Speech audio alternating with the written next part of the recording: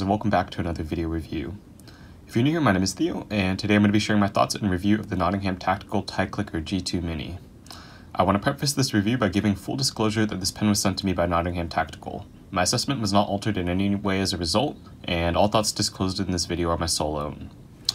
Now, these are high quality, US made pens that you might have already seen if you're in the EDC game. In this video, I'll be going over the pros and cons of the TiClicker Mini, as well as be comparing it to some of my other EDC pens that I own. If you guys want a breakdown of how this is going to go, I'll throw up an overlay with some timestamps as well. Alright, so the pen arrives in a plastic clamshell tube alongside a baggie filled with some stickers and a receipt. Not the presentation you might expect for such an expensive pen, but I do appreciate the lack of pretense. At the end of the day, this is a pen that you're going to be using, and not having collect dust in some fancy case. I would rather save that for my Mont Blanc. Now, moving on to the pen itself, I'll throw up some general specifications and dimensions over this. The pen is full titanium and comes in at 25 grams. It's definitely wider and a tad longer than most mini pens you might be used to, and this lends to the pen's robustness in hand. In tandem with the titanium construction, you can tell that this is intended to be a hard-use pen. Alright, so let's talk about what's good about this pen. First off, the construction and build quality are excellent. Bear in mind that this is a review sample, so we have to assume that I got one of the best built pens they have. But because I already own one of their standard TiClicker pens that I bought with my own money, I can safely say that this level of quality is standard for Nottingham Tactical. And this here's the standard TiClicker if you guys are wondering, just a brief size comparison. A good indication of quality are the engravings on the body and tail of this pen. So here you can see the Nottingham engraving. I'll zoom in so you guys can get a better look. As well as their logo at the tail. And if you compare it to the standard TiClicker, you can see that the engravings are very consistent and pretty much exact between the two pens, so very good quality control here. Now, the next thing that I'm going to point out are the threads at the tip of this pen. Titanium is a galling metal, so parts that come into contact with each other will often catch, leading to grittiness. And you can tell that this isn't the case with this pen. And just listen. So very smooth, very quiet. And it's the same story with this one as well.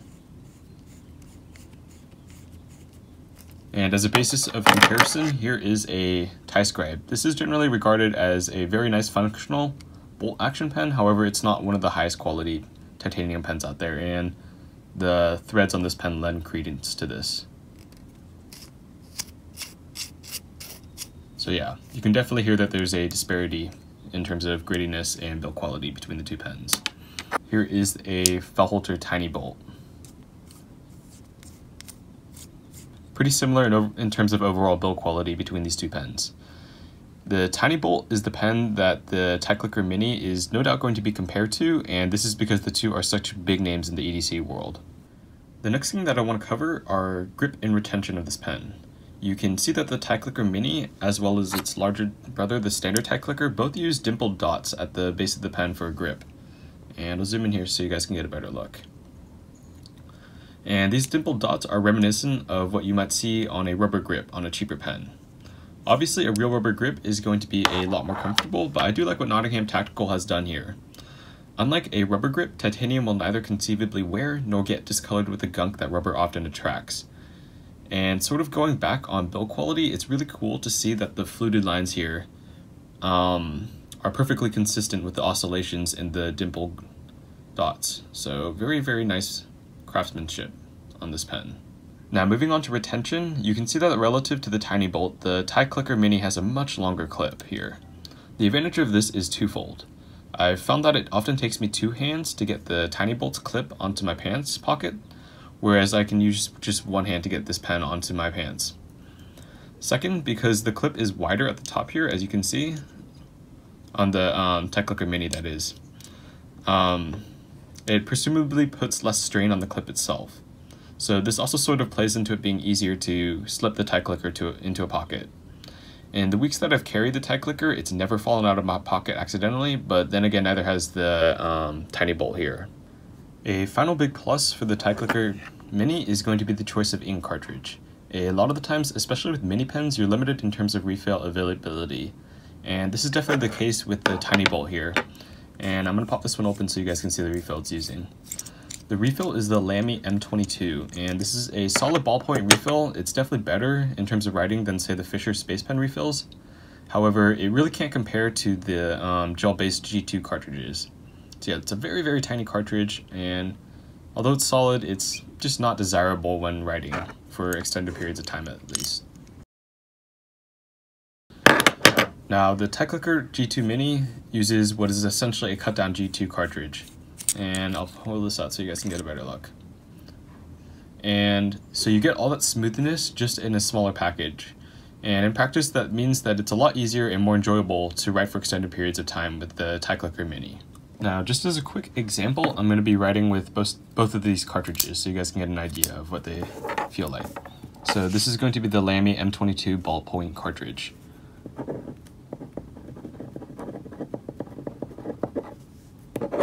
So not a bad ballpoint cartridge, it's just a bit gritty. Nothing as gritty compared to like the Fisher Space Free pen refills, like I said. However, it's just not as smooth as I would like for a mini pen, especially one that's already uncomfortable to write with. And here is the TiClicker Mini. So it's hard to tell on camera, but this one is a lot smoother, and anybody who's written with the G2 cartridges will know what I'm talking about. It's essentially the same thing. It's just a cut down version of the standard G2 cartridge. On the topic of actual writing, I can comfortably write with this pen for medium durations of time. You'll note that because of the tiny bolts mechanism here, it's very hard to get a comfortable grip on the pen, and there's really only one orientation that you can write with comfortably. This, combined with the undesirable ink cartridge, the Lamy M22, makes it difficult to jot down more than quick notes with this pen. On the other hand, you can use a wide variety of grips with the TiClicker Mini as you would a standard pen. The click pins still get in the way a bit, but it's a lot more comfortable than the tiny bolt, and the G2 cartridge smooths a lot of the things out. Alright, so this sort of gets me into the bad. It's clear to me that this pen was designed with the intention of being a mini pen that solves a lot of the issues you see with most mini pens. But at the end of the day, this is still a mini pen, so it's limited in its writing capacity.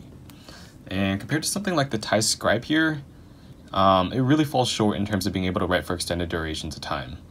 Like I said though, this isn't really a fault of the TiClicker Mini so much as it is of inherent limitations. While it would be a stretch to write an essay with this pen here, I would say I can comfortably use the pen to take notes during a lecture. And incidentally, these are using the same cartridge. This one uses the standard G2 cartridge, the larger one, so it's very nice to write with overall. And same story here. Excuse my crappy handwriting, I'm just not really used to writing on camera, so yeah. The one thing that I can truly fault with this pen is the clicky mechanism itself. This is almost definitely a proprietary mechanism unique to Nottingham Tactical pens. First things first, and to be fair, it's a really nice mechanism overall. When you actuate it, it's almost dead silent, and the action feels really high quality in of itself. So here's an example. Just listen. So yeah, really high quality action, and it's almost dead silent, which is going to be important because this is designed to be predominantly a tactical pen, so you wouldn't want to be making a racket because of your pen in the middle of an op or something like that. That said, the mechanism is inherently finicky, and it has a tendency to stick or miss if it's not depressed linearly at 90 degrees. And let me see if I can get it to do that. Just stick. There you go. So as you can see, it sticks sort of. Now, this issue will abate with use and as the mechanism wears in, but it's still present. I can say that having used this pen, the mechanism has definitely weared in over time and it doesn't stick nearly as much as it used to. With that being said, in practice, this isn't an issue very much because 90% of the time, most people will use their thumb to actuate the clicker mechanism. But it's those awkward times when you want to use your palm or something else to actuate the pen that it can be annoying when it sticks.